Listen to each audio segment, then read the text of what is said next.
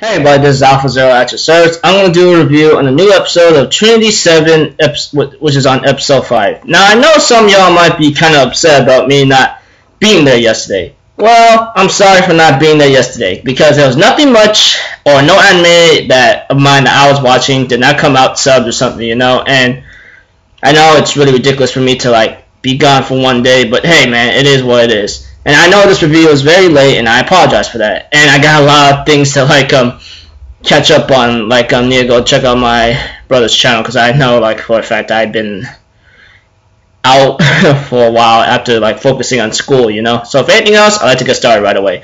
After the opening, we have some strange. You see, before the opening, we have Arata having let's see here. How am I supposed to say it? Two characters. I'm pretty sure.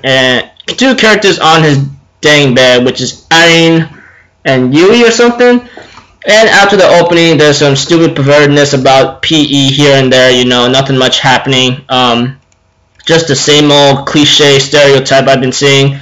We enter Yui's dream whatsoever, blah blah blah, and then Yui gives him a kiss on the cheek before she ends the dream, and then there's been some crazy stuff going on here and there, and I think Mila and then her Akio end up talking for a bit, you know, that's about it. And by that time,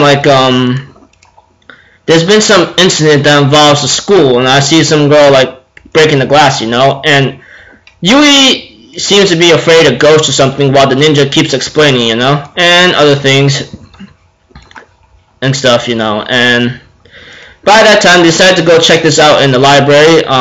Let me see here. Irene, Yui, and then the ninja girl or something, you know, decided to go take a look at this thing, you know. Levy, I believe. I think her name's Levy. Let me take a look. Yeah, her name's Levy.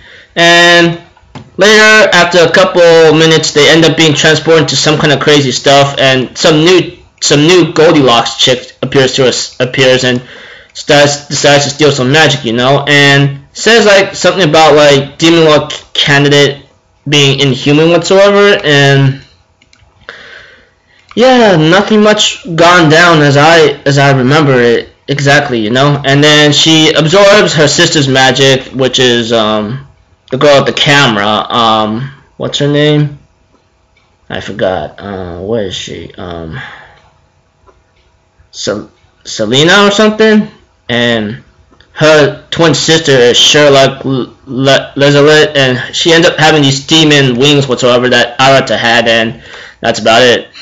Well, I gotta say, this episode wasn't much, you know. I mean, just being honest, I mean, a lot of things ticked me off here and there, made me smile and laugh for a bit, but it is what it is, you know. Don't be surprised if this review comes in short. There's nothing much I can talk about, but maybe that ending right there with the new character and something that involves ghosts around the school, you know, and that's about it.